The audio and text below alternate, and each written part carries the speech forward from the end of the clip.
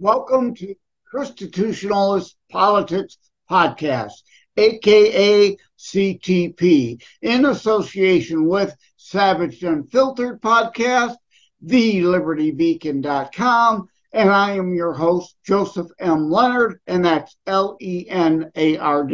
CTP is your no muss, no fuss, just me, you, and occasional guest type podcast. As Graham Norton would say, let's get on with the show.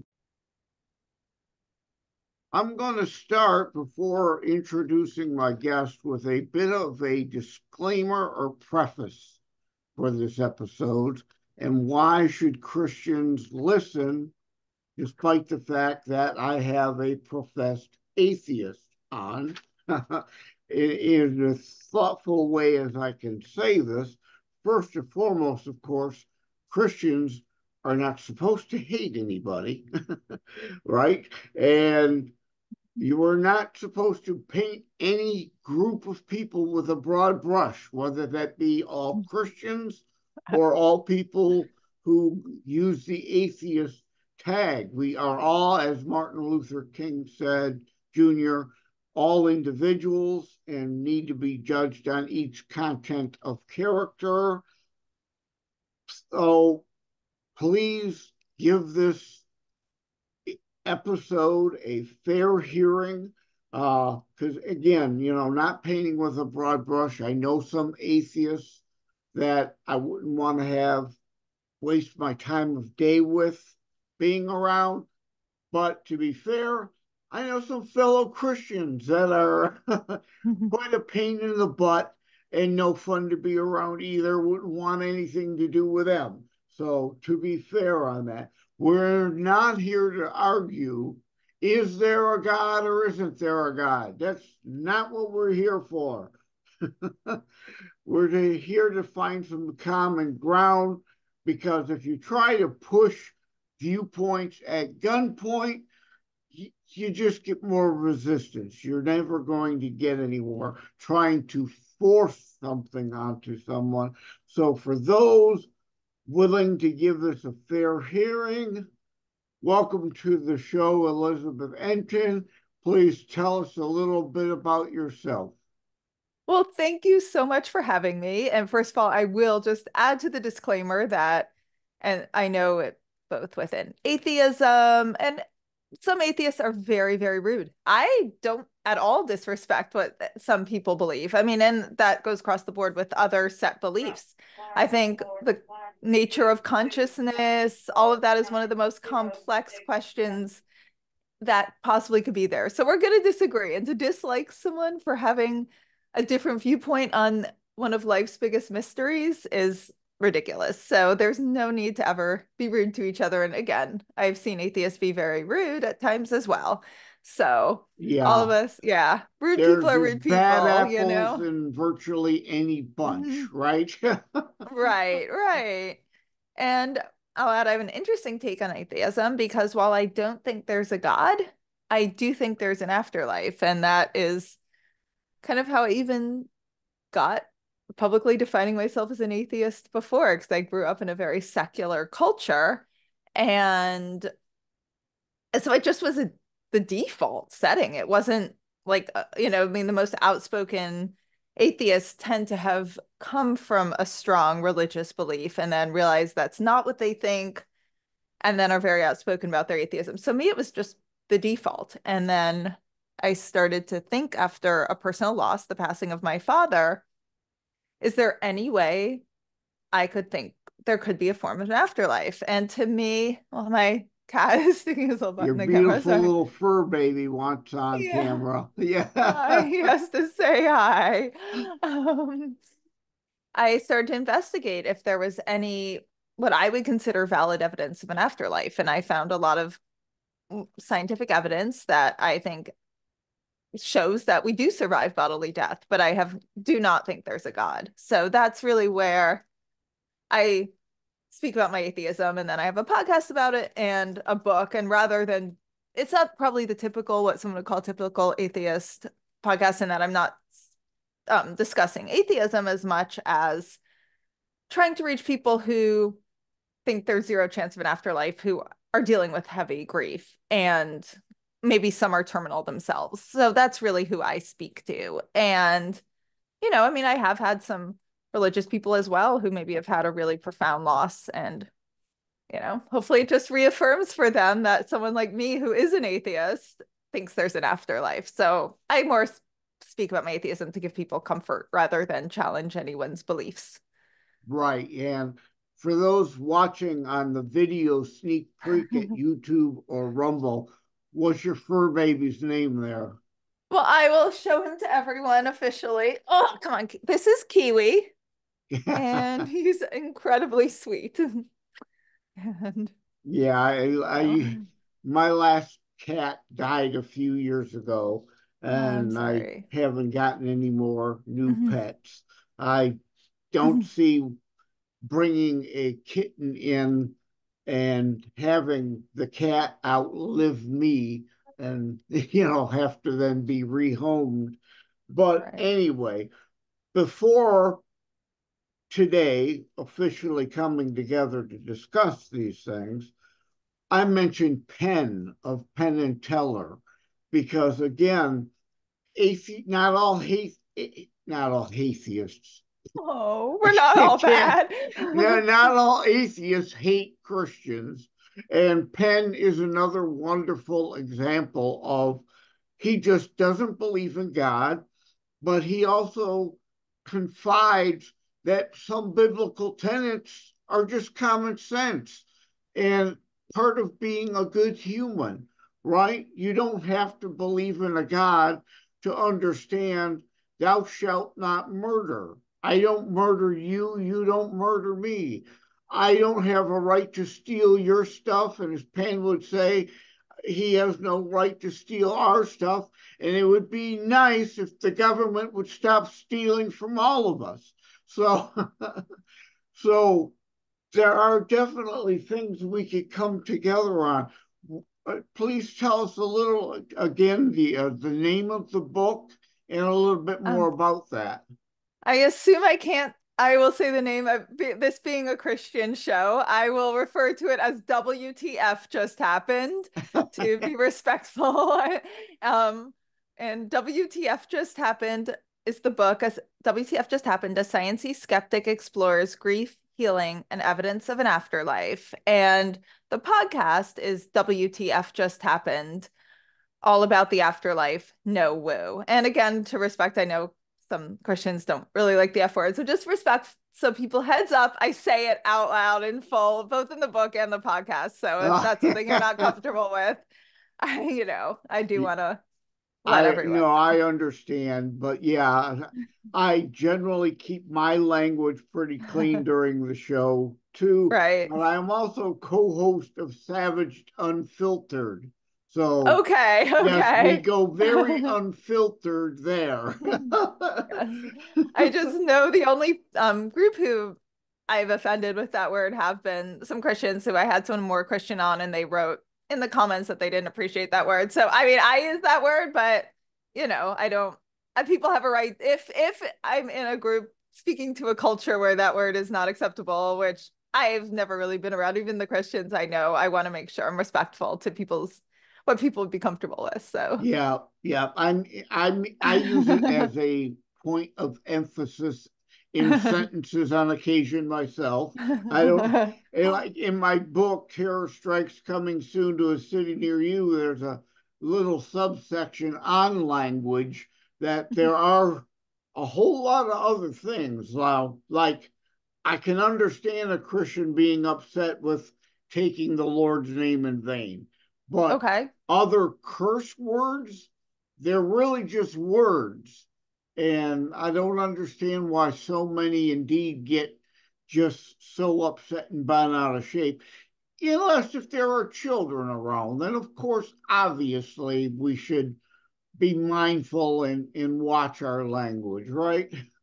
Right. And yeah, I guess for me, It depends the culture you grew up in. Growing up, well, I was secular Jewish, where we celebrated it as a culture, but not religion. My dad, he's the one who passed, he had the filthiest mouth since I was a little kid. So, but I knew there were like words you don't say when you go to school or other people's homes. But again, growing up in New York City, there weren't the taboos around that word. And I think different cultures have different taboos around certain language, but for me, I don't care what words you say, it's the content and meaning behind them. So are you using a word like just jokingly or pops into your language, or are you putting a sentence structure together to demean other people or hurt people? So it's really what is your heart behind the words you're saying, that I feel. So Oh, that sounds reasonable. yeah. And this is kind of off the beaten path, but since we're talking about afterlife, have you yourself uh, I don't want to use the word spiritual, but had a instance or occurrence of apparitions appearing or anything like that that makes you tend to believe in the afterlife or Um, I have had those experiences. I wouldn't, which I'll share them in a second, but I'm going to just give a disclaimer that that is not what makes me think. And I never use the word believe. I think there's a preponderance of evidence that an afterlife is highly probable. That is based on multiple things, masses of data and research conducted by places such as the Division of Perceptual Studies that reached certain, I'm stumbling on my words, excuse me, a research center through the University of Virginia, for example. And they have a child psychiatrist who studies cases of children reporting past life memories.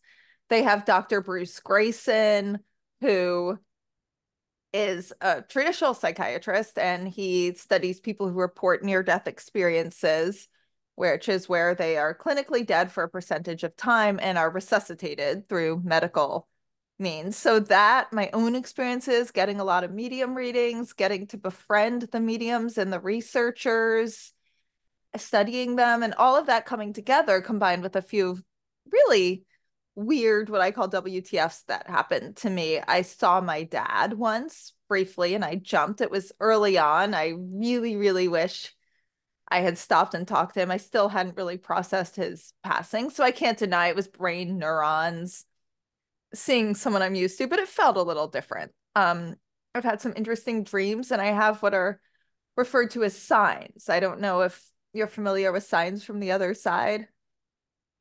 That's like when people will hypothetically, possibly, are ones who've passed, send us signs. And I have had remarkable signs from my dad, and sadly, my mentor passed away too. So I had some interesting experiences too. So I'm happy to share any of those. Or right. Well, you mentioned previous life experience situations. The Bible itself really does not preclude reincarnation. It doesn't. Most oh, Christians, for whatever reason, automatically just reject that as a notion. But a one soul eternity life can be completely different than that soul spending different times in different bodies on the planet. It's not ruled out. And of course, some other faiths have a big belief in, indeed, the issue of reincarnation.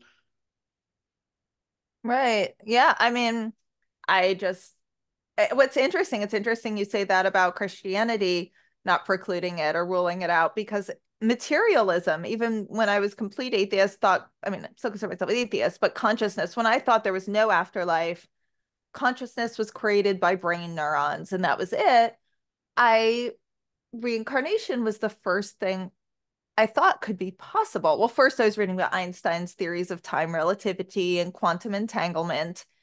And then the very first thought I had was, well, if consciousness is created by our brain neurons firing, and that has happened once, what is to preclude that from happening again?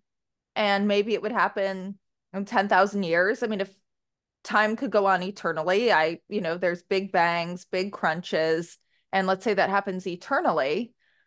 Why could another set of brain neurons not create another conscious human that I would get to experience, not me as Liz, not my father as him. I wouldn't have the same people. It would just be a coincidence of firing brain neurons. That would still be a consciousness that was a me, and no karma, no nothing to it. And when your only other thought your whole life is that you're conscious once and then you're permanently obliterated, that was a pretty fantastic option. And I started to Google that, and that's where I found doctors Jim Tucker and the late Dr. Ian Stevenson, who study cases of kids with past life memories through the University of Virginia. And then from there, that just opened the doors to all this research.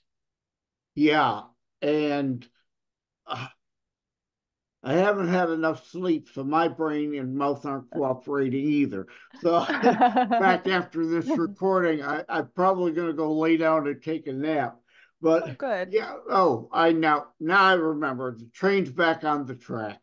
And then it's gone again. Not reincarnation, but science, the science Science. issue.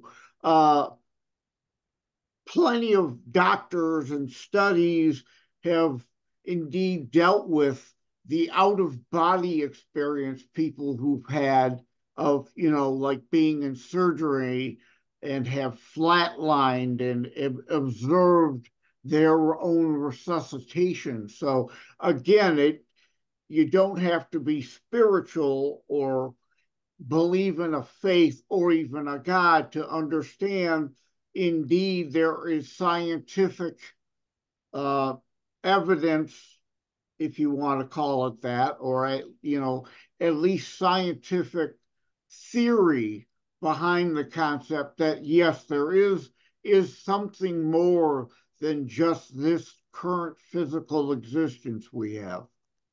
And that's kind of what you're talking about, is without the belief in God, still believing in an afterlife, because there seems to be a whole lot more and more science agreeing with that. Definitely. Yeah. And I just don't think a God is necessary. All it really seems to be, well, first of all, there's a bunch of just data, evidence, personal experiences that the survival of consciousness is the most likely. I don't think a God is necessary for that. I haven't seen evidence of a God. I see evidence, no problem. I just have never ever seen it. It seems like a huge jump. And why, again, with no disrespect, this is just how I think things. I don't look down on anyone who'd think otherwise, but like, why a Judeo-Christian God over a Zeus? I mean, it's all like, why? Who was it? I forget someone. It could have been Ricky Gervais to Stephen Colbert, but I could be wrong. He said to him, because Stephen Colbert is a Catholic and believes very much in God, and Ricky Gervais is an atheist. And Ricky Gervais said, well, think of all the gods you don't believe in. I just don't believe in one more. So, I mean, and that's kind of, a God is absolutely not necessary to how the world works and to survival of consciousness. And if consciousness is non-local and quantum entangles with our brains the same way the cloud downloads to our phones and to our laptops. So yeah, it just seems like a complete jump and a complete kind of trying to put things together the way, ancient Greece put together Zeus and Athena. And I don't know enough about the ancient Greek or Roman gods to properly comment on that. I just know the very basics going way back to Yeah. fifth grade, but Each throughout time all seem to have Mhm. even non-monotheistic gender God, I can't talk either. I know both of us. I feel like I'm tend, stumbling over my words too. tend to have a creator God and other gods, whereas monotheism, it's, all those things of control over nature and whatever else are the one. But what made you decide to, did the book come first or your show? Book was being written first, way before my show. My show started over quarantine, and I just thought I love to sit and ask all these people questions. Suddenly, everyone and their mother was putting out a podcast, and they weren't so good. They weren't so professional. You heard the sirens. So I was like, okay, the standard has gone down. I don't know what I'm doing. I don't have a professional studio or editor. Let me do this. And I had time to learn to edit. So I just did it. And I thought, I'll do this little project on the side and maybe it'll help promote my book. But it ended up getting a following, and I've ended up loving it and getting to sit and talk to people I just dream of talking to, and held captive and getting to answer my questions for 2 hours or an hour. So these are people I just want to sit and hound with all these questions about topics I find fascinating. So the podcast launched first. Book was planned and written way before that, but the book didn't publish until after the podcast. But they kind of correlate or correspond with each other for the most part.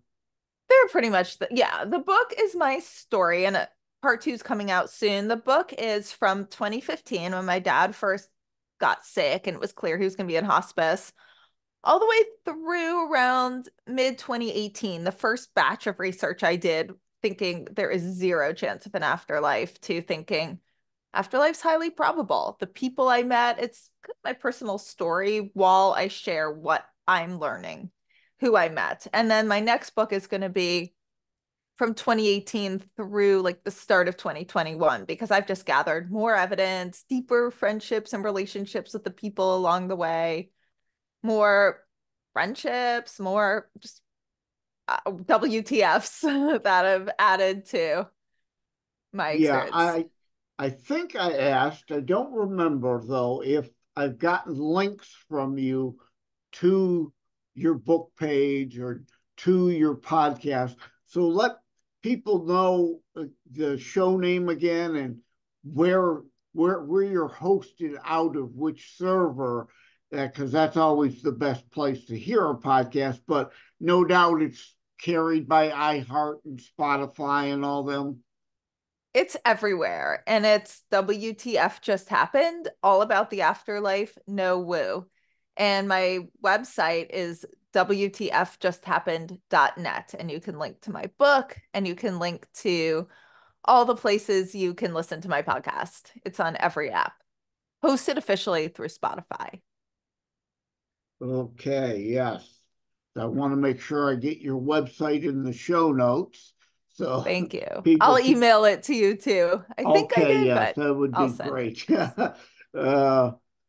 And there's the book on Amazon only. Is there Kindle? Is there an Apple Nook, Barnes and Noble Nook version, Apple Books version? All those, Right, are you just right on now Amazon? it's just on Amazon, Amazon and Kindle, but I'm looking to get it onto Nook and Apple, and I've got to get to that. Yeah. They'll be Yeah. soon. Yeah, I use Smashwords to get my books onto other sites, but unfortunately, Smashwords has been gobbled up by some other company, so it's not as easy and convenient for you to then use them, but you can check them out, that you can get your book up to them, who will then get it onto Barnes and Nobles and Apple Books for you. Or there's also ebooklaunch.com. Yeah, you could Okay. take your manuscript and go through them without a whole lot of hassle or expense to have them put it on.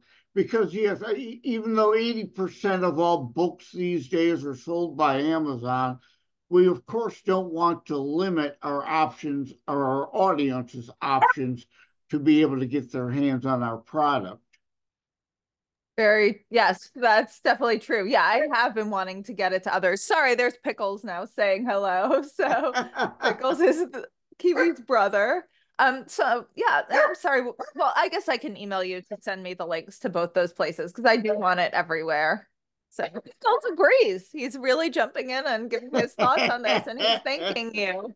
Uh, So we just get to cool. hear him, though. We don't get to see him. You can see him too if you'd like. Pickles, Pickles, come here. Pickles, come here. Come here, Pickles. Everyone wants to meet you. This is Pickles. Oh, there we go. Hi, Pickles. Hello. What platform, again, back to the show, are you housed on? Buzzsprout, Spotify. But yeah, you can hear it equally on any app or YouTube or, Apple, all of the apps. Right. Once you get your show, you put your RS feed on the other platforms, whereas like this show is housed at Buzzsprout, but yeah, it's available on 14 different podcast platforms. I don't usually do a very long show because I'm still technically in my first season.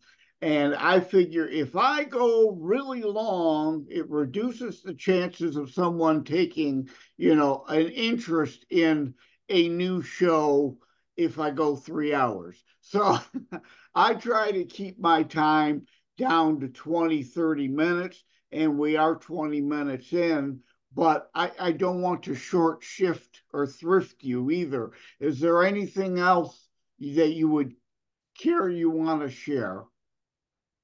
I guess just since I'm speaking to a Christian audience, I know there are some Christians who've also had really tremendous, horrible losses who still find some of this research helpful because it just backs up what you're thinking. And hopefully it also gives you comfort that the evidence is so strong that even an atheist has been convinced by it. So any of you in deep grief, I hope that adds to, some, however you seek your comfort. Okay. Well, thank you, Elizabeth Entin.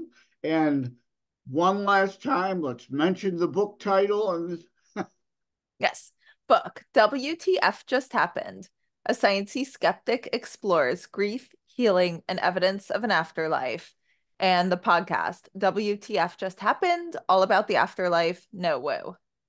So, all right. Thank you again for joining. I really appreciated you having us. I hope everyone stayed tuned in and gave the show and you a fair hearing. Because again, I know some that I'll get some nasty grams, right? oh, Why in the world am I got an atheist on a Christian show? We're not, we have to live and exist with each other on this planet, and giving you a common courtesy to discuss common ground we have, I think is fair, and I hope others feel the same way and tuned in. So thank you again for coming. Thank you so much. Like and subscribe to ChristiTutionalist Politics podcast and Savaged Unfiltered.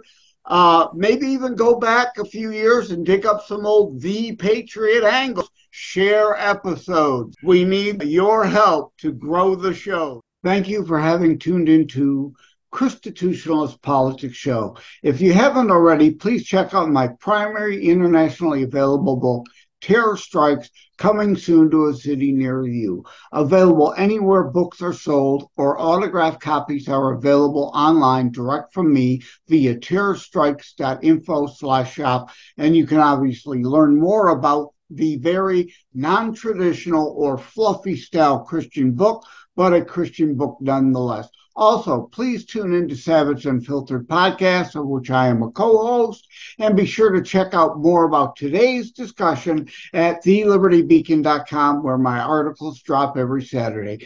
In addition to seeing the corresponding thelibertybeacon.com piece referenced in any episode of ChristiTutionalist Podcast, see to the show transcript on podcast platforms that provide access to it, like Buzzsprout, at tinyurl.com/ChristiTutionalist for additional bonus material there in the transcript. Thank you. Take care. God bless.